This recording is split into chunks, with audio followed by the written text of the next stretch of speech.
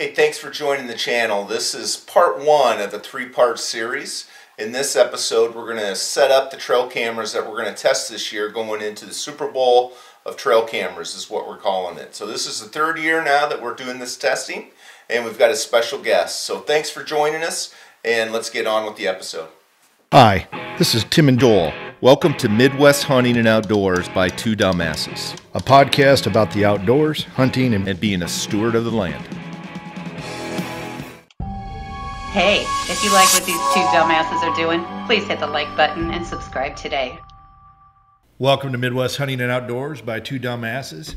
Today, Joel, what do we have on our docket? Plus, we have a special guest. We've got a special guest, and it's football time of year, Tim. And this will be the third year in a row that around the NFL football playoff season, we start comparing our new cameras, trail cameras, to ones that we've had in the past, and how well are they going to perform for the upcoming season. And both our teams are out of the NFL, so we might as well focus on something else. We're not even going to talk about our teams, right? We're just saying they are out. Yep. But it's not like 28 other. How many are left? 20, whatever. Yeah. 20 some other teams are in the same boat, right? Well, your team, I know we're not talking teams, but you got a first. You guys are going to get the first round pick, I think. My team might have the first round. Just if do a little math there, and you got to figure out who my team is, right? But yeah, there's always next year. You know, first pick again. No. Well, I mean, not success, but I guess it's been a while since It's been a while, 1940 something. But it's been a rough patch for my team, which happens to be the Bears, right? But Tim, you mentioned we've got a guest here, so Chase, thanks for joining the podcast. Thanks for having me, guys. Yeah, Chase is a long time, first time listener and long time subscriber to Midwest Hunting Outdoors by Two Dumbasses. Do you want to introduce yourself a little bit? Tell us a little bit about yourself. Jace Riley, local guy. Been hunting pretty much my whole life, and just met these two dumbasses when they came in to see me at work one day. So literally, yeah. So we see Jace a lot and talk about a lot of things, right? Yep. Right. So, but the main purpose of Jace being on the podcast is we've exhausted our new cameras over the last 2 years competing, and we really didn't have. We have one new one, a Bushnell that we're going to throw in the bunch this year. But we did some brainstorming and say, hey, what are we going to do this year? And you had the great idea. Yep. You know, I think it just makes a lot of sense to involve our listeners as part of our Super Bowl challenge. I'm really interested. What made you decide to get this Bushnell, Jake? We'll get to it. We'll get to it when we talk about which ones are going to be competing. But there's a linkage, right? Okay. Yeah. I think you were involved with that. I was. Yeah. So Jace has brought two of your cameras. Here are yours, and then we've got the returning camera, the Moultrie A700i, which won it last year and placed really high the year before. And then we've got another Moultrie, I think a 25i. Yeah. A25i that we're going to throw in the mix. So we've got 4 cameras this year that we're going to match up, and we'll probably sit here and rank them. So we want the best against the worst, and we think the second one to the second worst. And so in the finals, it'll be the 2 best cameras competing against each other. Tim, let's talk about the criteria that we're going to use to kind of measure these cameras by. So I think, a lot of these cameras have different features, right? They have delays, multi-shot, they have video, etc. I think some of the things that we started to figure out in this last year is battery usage. Battery usage is pretty important. And then also responsiveness of the shutter. So think of it as shutter speed and how far out from a sensitivity perspective, whether it be, I think we looked at 30 feet, 100 feet, etc. And then lastly, how many pictures can it take, right? So, and that also leads to some of the sensitivity that we saw. I think those are going to be our main criteria, really. Yeah, I agree. And then, of course, picture quality during the day and at night. Yes. So it's going to play into that. Yep. But yeah, so we want to kind of keep it a little informal as far as criteria, but generally speaking, that's going to be our thought process. Yeah. Any predictions on? We'll talk that here in a second. Let's introduce the cameras. Yeah, let's introduce the cameras. So the first one here, I'm gonna, Jace, let's grab your first one there, and let's just kind of generically talk the history of this camera and what your prediction might be on the camera. So this is tried and true. I'd say it's one of the most popular ones you're going to see out in the woods. It's a Tasco from Walmart. I bought it, I want to say 5 years ago. You know, it's held up good. It looks new. Still takes good pictures. You know, people ask why I buy it. I suppose I'd have to say because I was broke and at Walmart, so this is what we got. No complaints, really. You know, nighttime pictures aren't the best, but you can't shoot deer at dark anyway, so I like it. Yeah, good. And looking at that one, it's got a tray that holds the batteries in. Was it 6 or 8 batteries? 8 batteries, 8 batteries. AA's. I think, well, we've got one. I know we've got one camera here that only uses 6 AA batteries, so that'll be a little difference. But predictions on you've got good history with this camera. I've got good history. I'd say you're going to get what you pay for on that one. You know, it's a $20, $30 camera. Is it going to take pictures? Absolutely.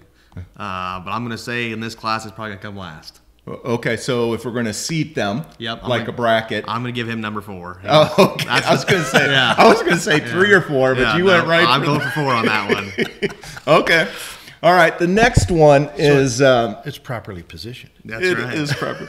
The next one is Tim. You alluded to this. It's a Bushnell L20, and how I got this camera, why it's new to me, is when we did last year's competition. I had a Primos Autopilot. I absolutely love the Primos Autopilot cameras. Unfortunately, you can't get them anymore. And when we were testing this, the latch broke. And I'm going to stay with the Primos Autopilot. So that is this one. Yep, it's probably the camera that's replacing the... that's not so good. All right, that's we'll a talk Kong. then. That's a Kong. This is one that's replacing the Primo. It really didn't latch tight. Now, could we tape it or whatever? But it was under warranty. I sent it back, and this is what I got back. So Bushnell bought Primos over a period of time here. So we're going to test this one. I've had this one out this season. Pretty happy with it. I was happier with the Autopilot than this one, but it'll be interesting how it competes in this mess. If I was going to seat this one, I think it's and I don't know yours, Jace, but I would say it's a 2 or 3. You know, a 2 or 3. All right. Well, there's only one seed left. I mean, so yeah, we know who's going to get one, right? So, how about the next one, Jace? Another one I brought. This was a Moultrie A series. And to be honest, I didn't like Moultrie for a long time, but I was at Mills Farm and Fleet. They were having a big sale, and I think at that time I was kind of thinking the infrared was the way to go, and this is an infrared light. And I mean, once again, I don't think I spent more than probably 40 or 50 on this one. You know, I'm definitely a bargain buyer when I see them. And saying that though, if I was gonna seat this one, I like the pictures. I actually got a lot of Bobcat pictures on this camera this year, and I'm gonna say it's the dark horse. It's gonna win it all. It's gonna seat the champ. Ooh, that's a challenge. Yep. Okay. I think he's got some common themes here, though. I mean, we have generally speaking not been Moultrie fans. I have been an anti-Moultrie fan up till a couple years ago.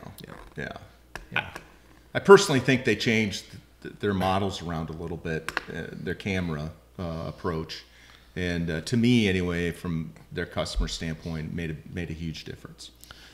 And how you spoke about you're a bargain shopper for cameras. I mean, for the longest time, that's how we bought our cameras. I've now gotten to a point where I'm stable, but how many years did it take me to get there? A long time, right? I'm a different point in time in my life too, as well. So. Absolutely. I think it might be a good point to talk. I think all the cameras we're going to test today are, let's say $60 and less, and it might even be closer to $55 and less. So very much bargain cameras that we're testing in this this year's finals. Yep. So, all right, the last one, Tim. Why don't you grab that one and talk about that one? So this is the Moultrie A700i. I initially got this from my aunt and uncle, Jim and Sue, and you know, purely by chance. And again, when I first saw it was a Moultrie, you start to question. But I got to tell you, this is a primo, no pun intended, camera, and I now own, I believe, maybe 6 of these, 4 or 6 of these. But you must have bought some last year. Well, after the Super Bowl challenge, I bought a couple more. Okay. And who else bought some? I bought 4. I bought 4 last year, and that's why I don't have any new cameras this year. They all performed great, and yeah, we'll talk more. We'll see where that one. I'm suspecting that it's going to be up towards the top, but that'll give us an opportunity to talk more about the specs and the output. I'm even going to go on further. That baby's going to run away with it. Oh man, that's what I'm going to say. I hope so. I will include the specs on these cameras. We didn't want to dull the video with talking a lot of numbers and functions and features and stuff. So it's better to put those up in the video. So as we talk to each camera, you'll see the specs on them. But Tim, what are you thinking as far as testing? Are we going to do what we did last year? Yeah, so I'm thinking what we'll end up doing is we'll screw these all onto, or mount them, that probably is a better word, mount these all onto one piece of wood. We'll throw some bags of corn out there, and we'll run the test. So we'll run a test in a day and see how they do, and then we'll pare that down against our criteria, and then we'll get it down to 2. We'll probably do 2 against the other 2, and we'll run another test, and then what we'll do is we'll turn off all the probably the tiebreaker will be we'll turn off all the sensitivities and see how many pictures it will take just repeating, and that's how we'll also get at battery usage. A good feel on the batteries. Yeah. Okay, cool. Well, I think we got it covered, guys. Is there anything that we missed or anything you want to bring up? No, I gotta say, I haven't not seen this one, and having a little bit of experience with Moultries and the thing, one thing I love about them is when they put the instructions inside. Because I feel like from year to year, you kind of forget, not all cameras are the same, so I do like that Moultrie's been doing that now. So It sounds like you're backpedaling. Whoa. We're still gonna have to move number That's one. a good ad, though. Yeah, that's a good ad. That's a huge thing. Yeah, and I will vouch for the A700, the battery. I just pulled those 4 cameras that I bought last year. They've literally been out since October. He's a believer. And there was a 30% battery, 34% battery level on rechargeable batteries in them. So anyway, we'll let the data speak for itself. More than a believer, he's a slow adopter believer. Took him 2 years to buy it. Sounds like a salesman. That's what I'm thinking. Sound like, right? But all right, well, guys, if that's not it, we got some work to do to get these cameras set up and test. But until next time, be safe, have fun, and get outdoors. Thanks for listening.